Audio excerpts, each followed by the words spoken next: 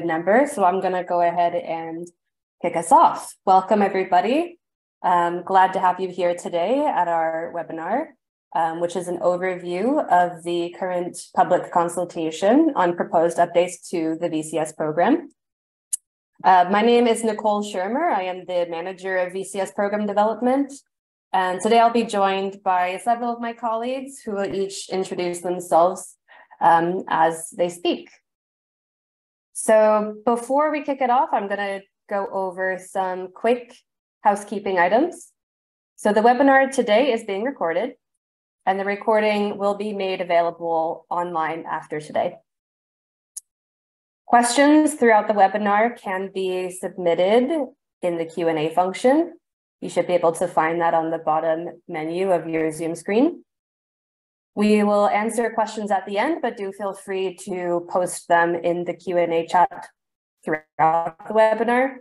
If we are not able to get to your question today, even though we will try, but you're welcome to follow up with us directly at programupdates@vera.org, the email inbox, and that will show up on the screen at the very end of the webinar. I think that is all for housekeeping items. So I'm going to go ahead and kick us off.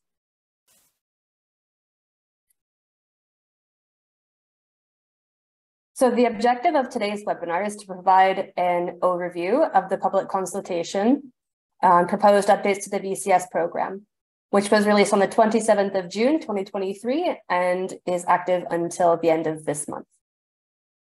The webinar objective is also to answer any stakeholder questions about the public consultation, how to participate, and any of the content.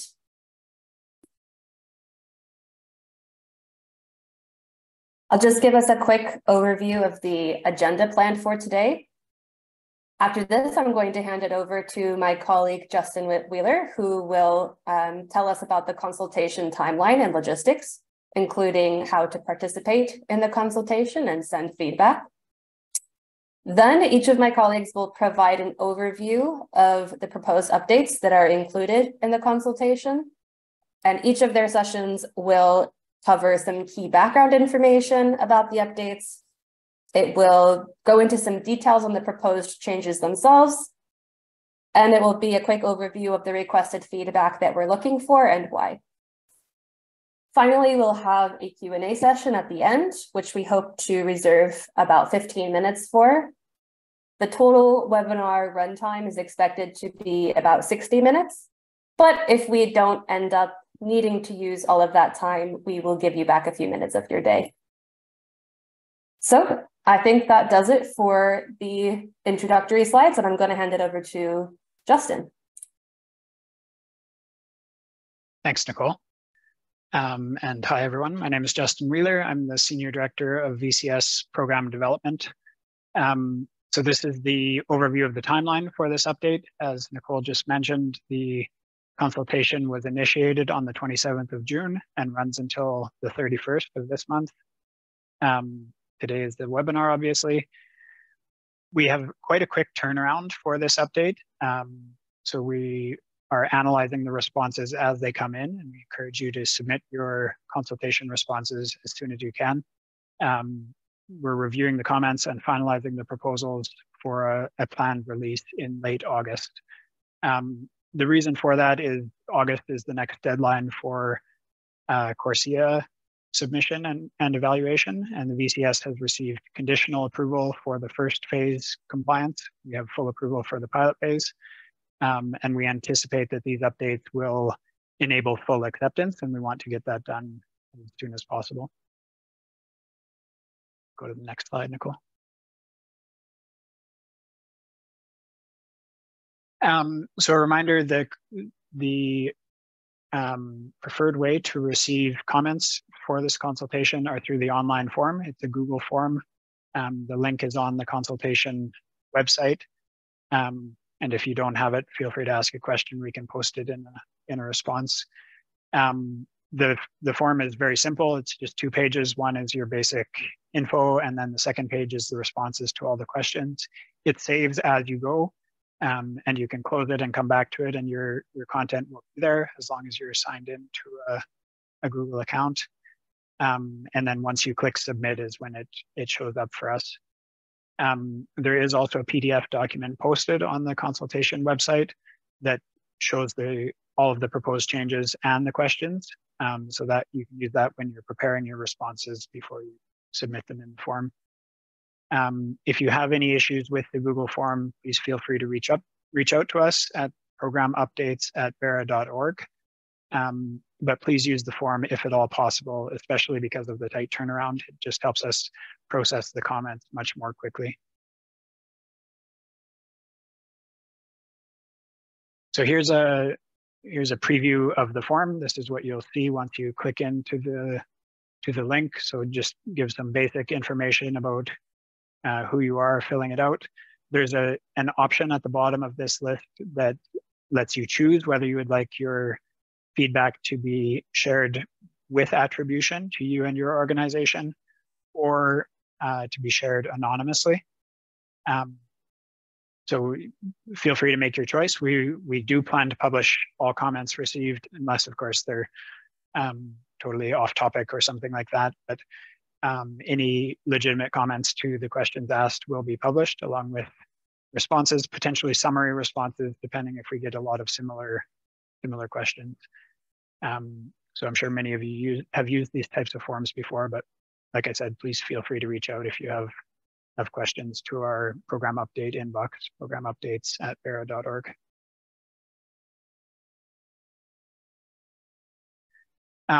So just before we dive into the content, a reminder, this consultation is coming from a few different places. So we did the open consultation earlier this year that collected kind of wide open feedback on the VCS program. So some of the proposed updates do follow up from comments received. Some of them are follow-ups from internally identified updates that need to be made. So as we're reviewing projects or managing the system, we identify things that need to be updated. Some of the updates are completions of previously consulted updates, so you don't see those in the consultation doc or this webinar because they were previously consulted on, other than the NPRT, which we have a few further changes that we're consulting again on before we release it. And then the final purpose is, of course, to enable acceptance for CORSIA and ICVCM. So some of the updates come from the requirements from those organizations. So we can go to the next slide, and I'll hand it over to Anna to present an overview of the proposed updates to the safeguards. Thanks, Justin. Hi, everyone. My name is Anna Mortimer. I'm a senior program officer on the VCS program development team. So I'm going to speak a bit about the updates of VCS safeguards.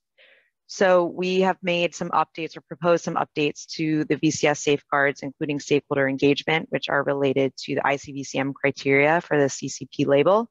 We've also made a few additional updates.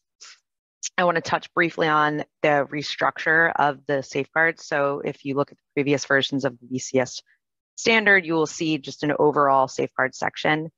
We've now proposed to separate that into specifically safeguards and then stakeholder engagement. Because there is significant structure change, we've also in the consultation document highlighted the specific new proposed updates in green so that it's clear what is new in terms of new language versus what already existed within the standard. I want to also touch on that we believe that at this point in time, this is actually more of just an expansion of the concept of no net harm. So these concepts, these new safeguards, we consider just part of the overall concept of no net harm, but they are for compliance with ICVCM criteria. Within the new updates, we have broken out safeguards to include risks to stakeholders in the environment, respect for human rights and equity, ecosystem health and property rights. Within stakeholder engagement, we have stakeholder engagement and consultation, free, prior, and informed consent, and public comments. We have also removed the heading of AFLU-specific safeguards as we have expanded all these safeguards to apply to all activity types. However, where there is a specific safeguard requirement that may not apply to your activity type, there will be the possibility or the option to report as not applicable. We have also added specific requirements related to the usage of invasive species and non-native species, including several new definitions, which we are looking for feedback on. Projects are now going to be required to demonstrate no negative impacts through a risk assessment where potential negative impacts exist. The project is going to now demonstrate mitigation activities to prevent said impact. Next slide, please. So here are the updated sections. As I mentioned, we now have 2 new sections. We have safeguards and stakeholder engagement rather than 1 safeguard section. Next slide, please. So the feedback that we are looking for on these updates, the proposed updates, is specifically the usability of these proposed updates, the new structure, whether or not separating out safeguards and stakeholder engagement makes sense, if the subheadings make sense, if the grouping of the updates makes sense. Any resources or guidance that Vera could provide to VBBs and project proponents that are now applying these proposed updates and then assessing them. Any additional resources that Vera should review in improving the proposed updates, and then any additional safeguards that we could include or any way we could strengthen the proposed updates that have been drafted.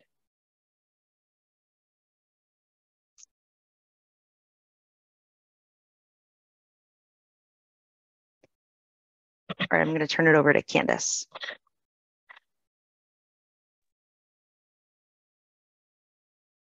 Thanks, Anna. So I'm Candace Finke. I'm the Senior Director of Nature-Based Innovation at Vera. And I'm going to go over some of the permanence updates. So as you may already know, we're in the midst of an update to the non-permanence risk tool when we released this consultation. That consultation, it was posted in February 2022, and it was primarily focused on updating the natural risk section to account for future impacts of climate change and sea level rise. And those changes are still moving forward, and an updated, fully digital version of the tool will be released in August. But while we were working on the final touches, there were a few additional items that we felt we should consult on, and that's why we posted these items for consultation in this proposed update. So there are several issues that the proposed update addresses. The first is it changes having an adaptive management plan from a mitigation measure to a mandatory requirement. The reason for this is we feel that all projects should have a plan for identifying, assessing, and mitigating reversal risk factors, and that these plans should include a process for monitoring progress and adjusting as needed. And then second, it introduces an added withholding for projects that have previously failed to submit their loss reports at times. So right now, projects have up to 2 years to submit the report after the loss event is detected, but there isn't really a consequence for not following through on this other than, maybe being continuously pestered by us. And this has been a bit problematic. So we introduced this as a consequence for not meeting this timeline. And then third, it includes an added withholding for countries or jurisdictions with a history of state land or resource use intervention. And the reason for this is that there is an added permanence risk if projects are terminated early due to government intervention. And then next, the net positive social and economic impacts mitigation measure under the stakeholder engagement section was removed. This is because this is basically an expectation of projects now, and therefore it doesn't make sense for it to be a mitigation measure anymore. And then last, we proposed increasing both the project longevity and minimum crediting period required for AFLU projects to 40 years. This is a proposed to sort of increase the minimum amount of time that projects will be monitored actively. And then we also changed the formulas for calculating the project longevity withholding so that projects with longevity of less than 100 years cannot receive a 0 score. Next slide, please. So the impacted documents are the AFLU non-permanence risk tool and the VCS standard. In the non-permanence risk tool, the proposed changes are made in section 2.2, internal risks, and section 2.3, external risks. And then in the standard, section 3.2 on AFLU specific matters, and section 3.9, project crediting period have some proposed changes as well. Next slide, please. Okay, so we have several questions on these updates that we're hoping to get feedback on. First of all, we're wondering whether the withholdings for a country or jurisdiction with a history of national, subnational, or local government intervention in land or resource use are appropriate, and whether or not the value should be higher or lower if they're not. We're also wondering if we should increase the maximum external risk threshold in the non-permanence risk tool, which is currently set at 20 because of these proposed changes. The next question is whether or not we should add an extra withholding for projects that have experienced a past non-catastrophic, which under our definitions is an avoidable reversal, and if so, how much should that withholding be? And then we were also considering another alternative to increasing the minimum crediting period to 40 years. So we've posed that as a question. Basically, we were thinking about giving projects two options. First of all, maybe they could voluntarily commit to initial crediting period of 40 years, or alternatively adopt a minimum crediting period of 20 years and then sign an agreement with us to monitor and compensate for reversals for at least 40 years. So we were wondering which option you prefer and why. And then if we were to introduce the second option, how should reversals be quantified in the post-crediting period? For example, should they be based on net accounting since the project entered its post-crediting period? And then if a reversal occurs, how should projects replenish the buffer pool? For example, project proponents could be required to provide credits from their other projects or purchase credits from the broader market. So those are some of the key questions that we had in relation to this agreement option. And then again, whether or not this should be different for unavoidable and avoidable reversals. And then last, we have a broader question about exploring non-permanence risk insurance. We know that some projects already have some types of insurance, and we're considering making this a requirement or an optional mitigation measure in the non-permanence risk tool. So we're wondering what people think of that.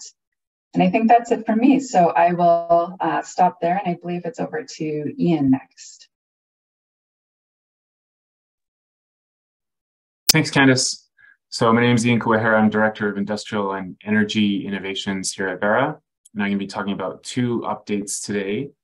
The first one is related to updates to requirements for project construction and upstream emissions. So the intent here is to improve the quantification accuracy and overall integrity of the program, and it would be done by including emissions that currently are dismissed or excluded from project boundaries, in particular for industrial and energy or non-AFLU projects. But it is a program-wide update that we're considering. So the revision is considering emissions when they're not approximately equivalent between the baseline and project scenarios. So that's a key distinction that I think we can make clear in any updates to the requirements. They're not de minimis, and I think we'll talk a little bit about that in the questions on the next slide. And then they may occur during or prior to the project start. And that's important because it's a little bit of a novelty in the VCS to actually have including emissions upstream of or before the project start. And then lastly, we would anticipate having conservative and simplified guidance so that it's not too much of a burden for proponents to be determining these emissions. There's been talk of sort of things like life cycle analysis or the need for life cycle analysis, and I think we'd be looking to minimize the increased administrative burden by providing some simple factors, in particular for things like steel and concrete for industrial and energy related projects. This change in general is being driven by the considerations and work that we're doing related to GCS, or geological carbon sequestration projects, through the CCS Plus initiative. And it will be implemented most likely through changes in the VCS methodology requirement document. It may be included in the update later in Q3 of this year, or it may not, and may be refined in version 5, which I think is early next year in terms of the schedule. And I don't think any specific changes have been proposed yet. The consultation document did include commentary around moving one requirement from an AFLU section to the more general section, which I think is part and parcel of this change. but we're still thinking about how to go about this and interested in understanding what comments or concerns stakeholders have, hence the consultation. So next slide, please. So here we've got a number of questions related to this. As you can see, we're very curious. I won't read them all. I'll just highlight a few. These are identical to what was proposed in the public consultation document itself on the PDF, so you can revisit these later on the website if you're interested. But in particular, number 2 is interesting. We're very curious and eager to get insight about what conditions might make this more or less relevant, and how can we help refine or constrain the burden and or benefits to these changes. So conditions are very important to us, and we've been thinking about it. Question 4 highlights the idea that there is this temporal component, and it's not obvious what solutions there might be to a problem in the time dimension, where we're considering effectively accruing emissions before and in the early days of a project's initiation, potentially before a crediting period, and how or what instructions would we provide to project stakeholders to either amortize or not amortize those emissions across either the first year, the first crediting period, or potentially multiple years, depending on how those 2 time periods relate to each other. And then finally, question 7, I'll highlight. AFLU has a de minimis threshold suggested to be 5%, and we're curious whether that is appropriate, extended across all project types, and in particular with the emphasis on upstream and construction emissions. So that is all I'll say about the questions there, I think. Next slide, please. Great. So this is the second update I'll be talking about. It's related to revising the methodology revision process, and in particular related to a standardized approach for assessing additionality, the activity penetration approach. So under the current rules for additionality, you're allowed to develop a standardized approach for assessing additionality, and there's a few options. Activity penetration is one, in which you assess the total market adoption potential of an activity, and then determine that the methodology, that the activity related to methodology is less than 5% of total activity penetration, and thus is additional, de facto additional for the term of the methodology. And that term is, when it expires, we periodically have to review and potentially revise the methodology. And under the current rules, as is written in the text that's both black and struck through, you can see that as the activity penetration threshold is crossed for any methodology, that effectively inactivates that methodology for the rest of the time.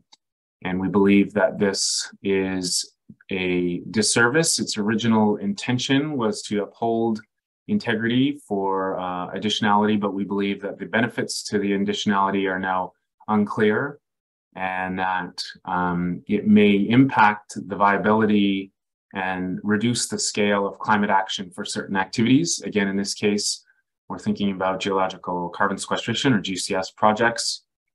These projects may span multiple crediting periods. So the current rules allow 5 renewals, and it's conceivable that a project would actually see the activity penetration exceed the threshold and invalidate that project during its lifetime. And that is an unacceptable risk and represents a barrier to action, we believe. And hence we're proposing a revision where instead of permanently inactivating the methodology, we would deactivate the methodology with the provision that it can be reactivated by a methodology revision as per the procedures in MDRP, or Methodology Development and Review Process document. So just sort of leaving a little bit more open-ended. Next slide, please. So here you can see the changes actually have to occur twice, once in the methodology review document and once in the MDRP. And so this is the change that is proposed in the MDRP, or Methodology Development and Review Process document. It's in section 5.3. And next slide. So our two questions here, really, what are the risks of reactivating a methodology that had originally relied on activity penetration as a way of demonstrating additionality, and that sector or activity has since exceeded that 5% threshold? And then are there project types, specific project types or methodologies even, that you see this change having an impact on, either for the better or for the worse, in your opinion, and how? So with that, I'll turn it over to Justin, I believe, who will kick off our Q&A.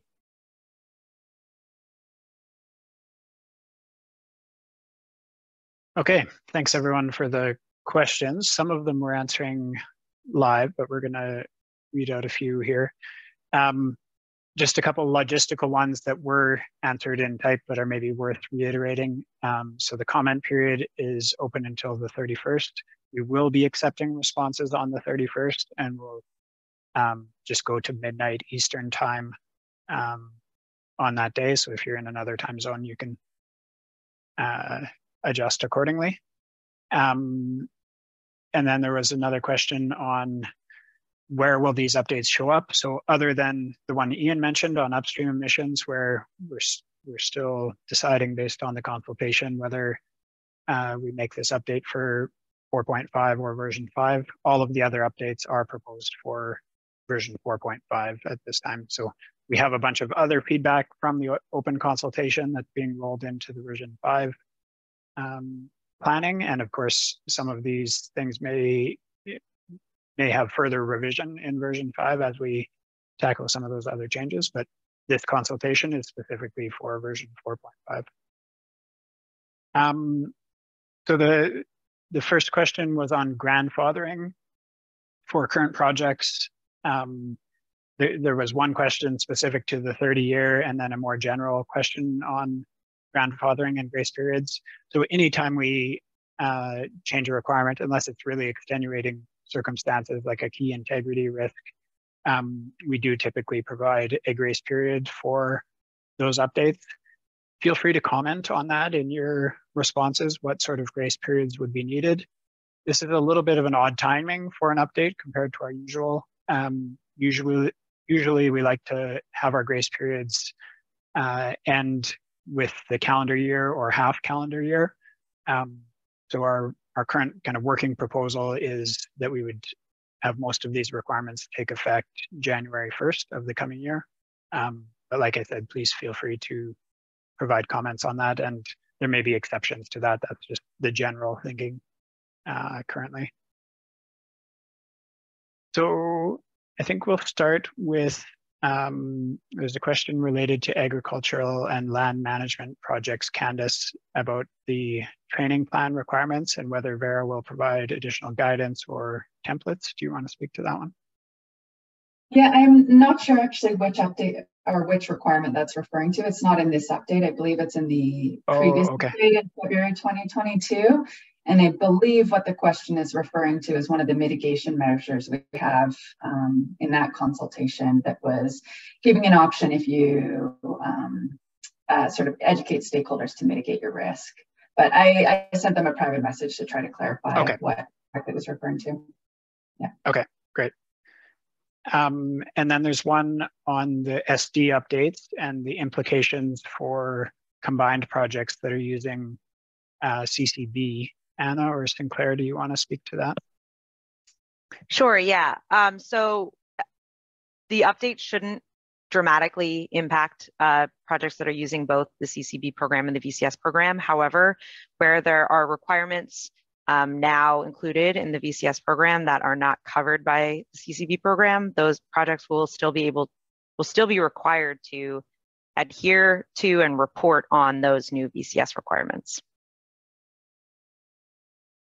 And we will be updating all of our program templates as usual for this update, including the combined templates.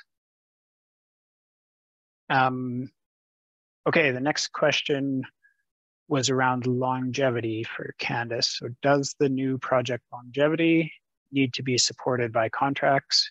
If yes, this may become a challenge for smallholder projects. Speak to that. Yeah, I'm happy to answer that. And I think that question's asked 3 times in different ways in questions. So I think it's an important one. So the increase in project longevity and monitoring requirements does not require you to have contracts of equivalent duration with each individual landowner. So if you're implementing an aggregated project or a grouped project with multiple smallholders, we're not proposing that you need to have a 40-year contract with every individual landowner. What we're proposing is that the project proponent at the group level would be making this commitment, and then you would have to manage your project as a whole to ensure 40-year longevity.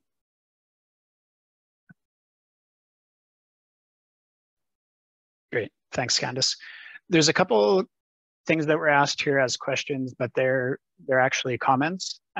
So please, if you do have comments, we will review the questions, but it's much more likely that your comments will be considered if you put them in the template and submit them as a response to the proposed updates. So we really do want your feedback, but putting comments in the Q&A doesn't really get it to us as effectively. So we do encourage you to submit your comments through the consultation form.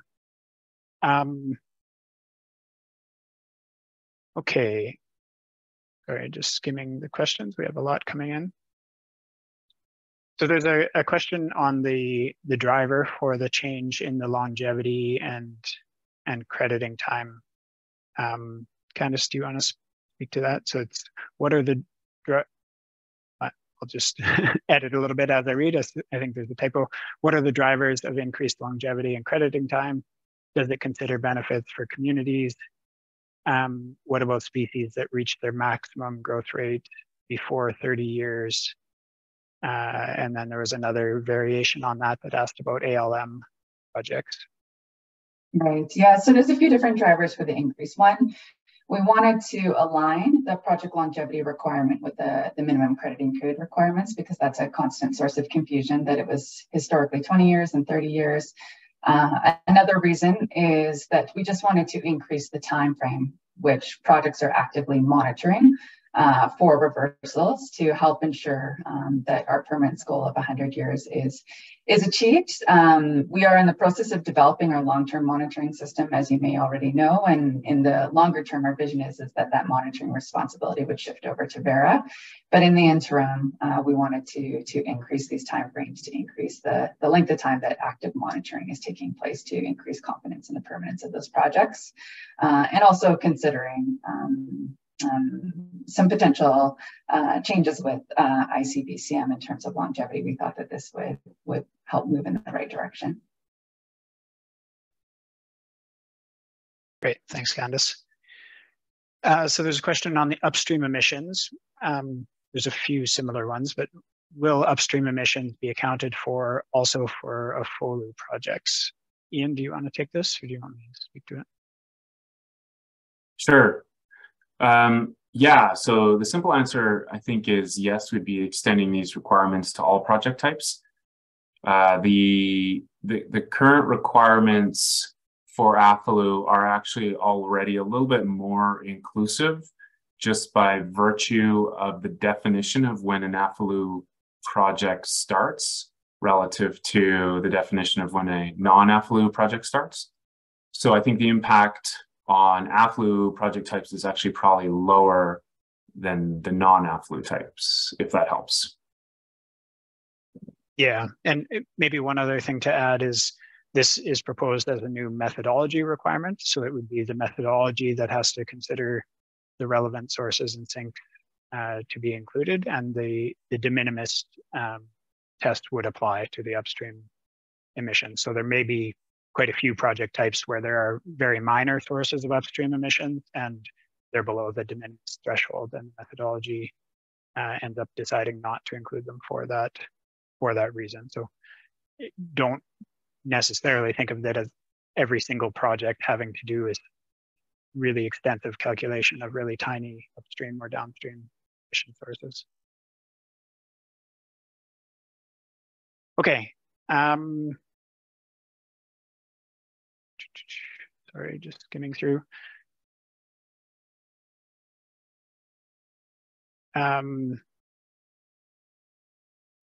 As the assessment of de minimis for upstream and construction emissions could be done during methodology development, would the existing methodology be updated with these requirements? So yeah, that's what I was just speaking to. Yes, this would be considered in the methodology development or updates.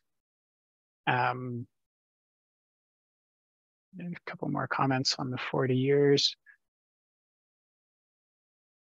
So there's maybe a specific grace period question, but it's worth talking through as an example.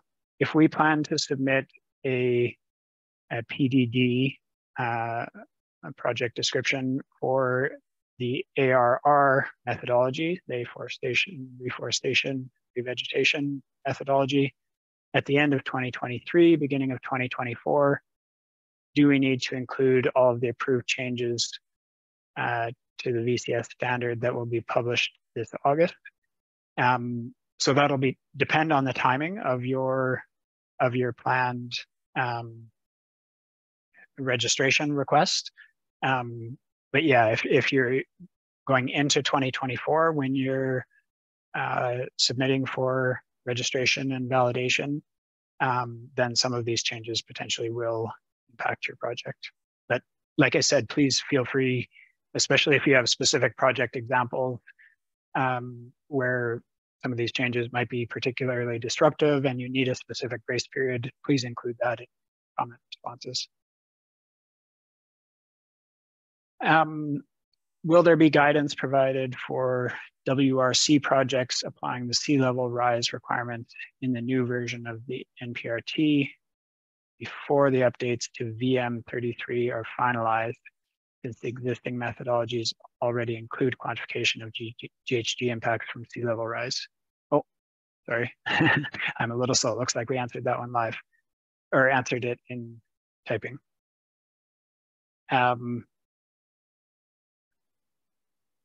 Okay, team, I'm losing track a little bit, so feel free to jump in if you have particular questions that you want to answer.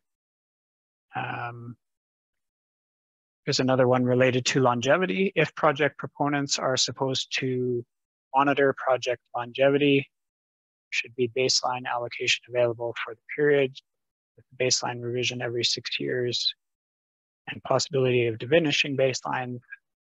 There may be no carbon revenue. In such cases, how can a project proponent ensure longevity? Candice, do you want to? It's more of a comment, but it's maybe worth responding to because we have a few similar ones. Yeah, I'm not sure I follow the question on this one. It's not totally clear to me, so I think it would be best to respond in writing. Okay. The person who submitted that question could try to clarify. That would be helpful, and then we can follow up later.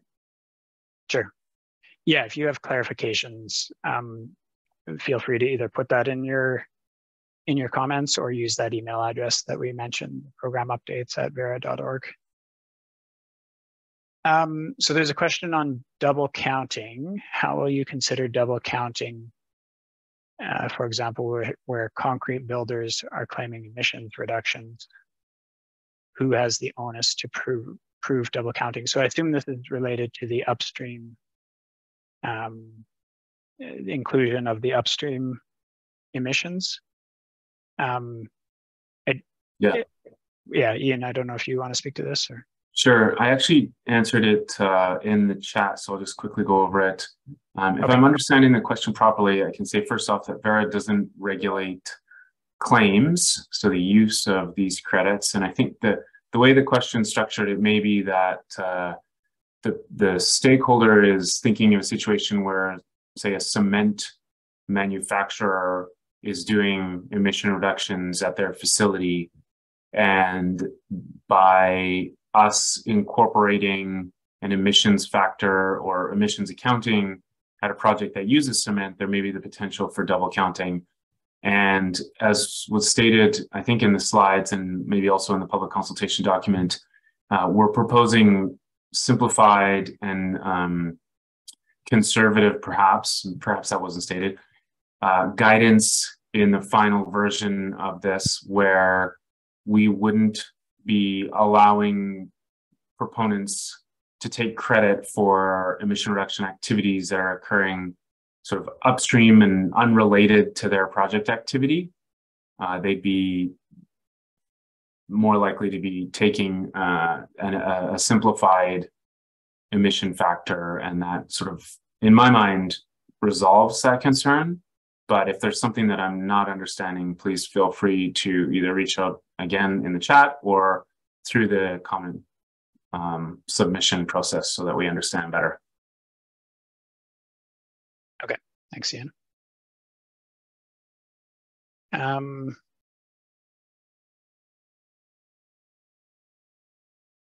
Can you please explain, so this is related to the options for longevity and extended crediting period. Can you please explain option B as it relates to signing an agreement with Verra? Candace, do you want to speak to that?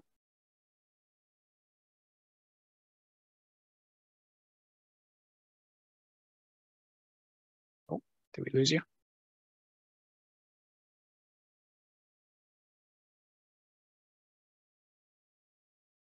Okay. Well, I'll try, and Candace can jump in if I mess it up, if she's back. So the option is an alternative to extending the crediting period and longevity period to 40 years. So this is something that's done in a few other programs where basically people sign an agreement with Verra and demonstrate that they have a monitoring plan in place that meets that time. Oh, you're back, Candace. Do you want to add anything to that? No, that's exactly right. Yeah. So other systems such as CAR, I think if people are familiar with CAR, I believe they have a 100-year requirement where you sign an implementation agreement with CAR to monitor for 100 years. We'd be looking to do something similar, but for 40 years. Okay, thanks.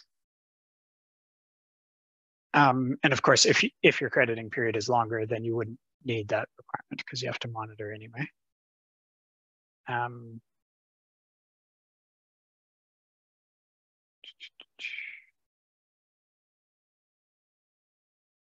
So there's a question on the final proposed update, Ian.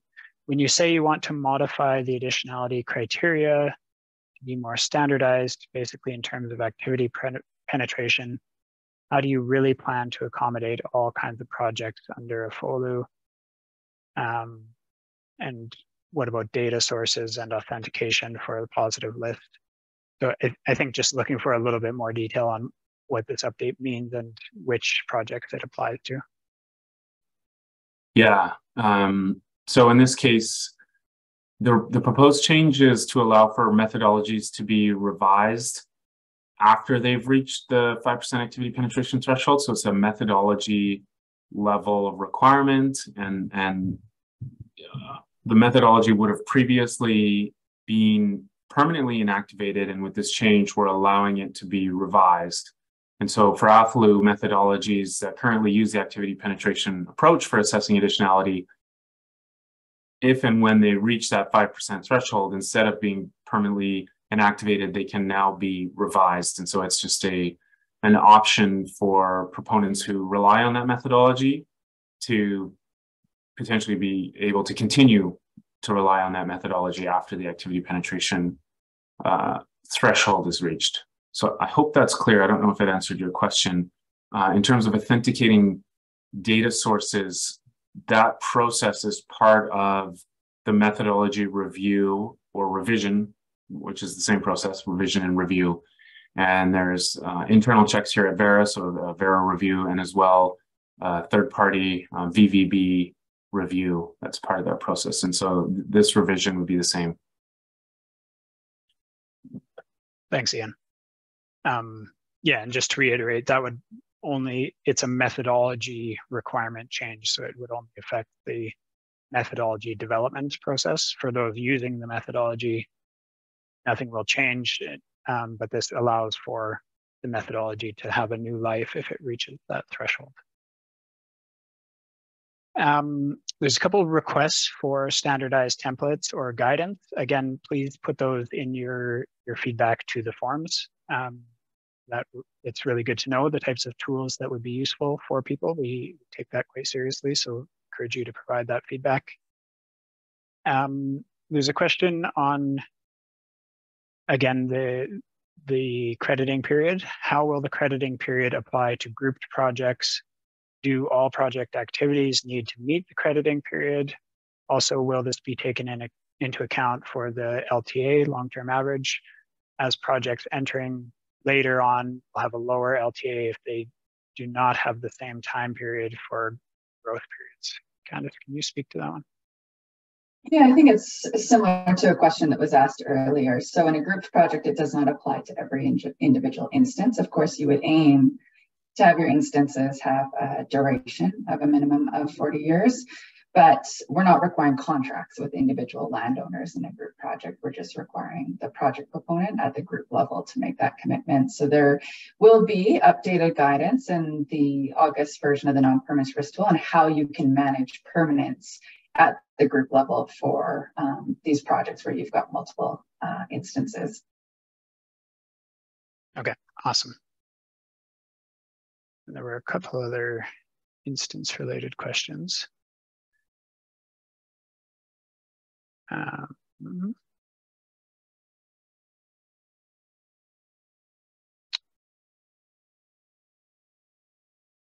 yeah, team, feel free to, we're running low on time, so feel free to highlight any that you really think should be answered as we go through. In order to keep the conditions of the current standard version, should we be listing a project to the VERA registry? Yeah, so the way, so I mean, feel free to proceed with listing as always. It's always a good idea to start your process as soon as possible on listing on the registry. It is true that for the grace period, if you're already in process on the registry, then you typically meet the grace period. So if you have a project that's close, but you haven't yet submitted your documents, planning to submit those as soon as possible would allow you to proceed under the current requirements and not be affected by these changing requirements until typically the crediting period.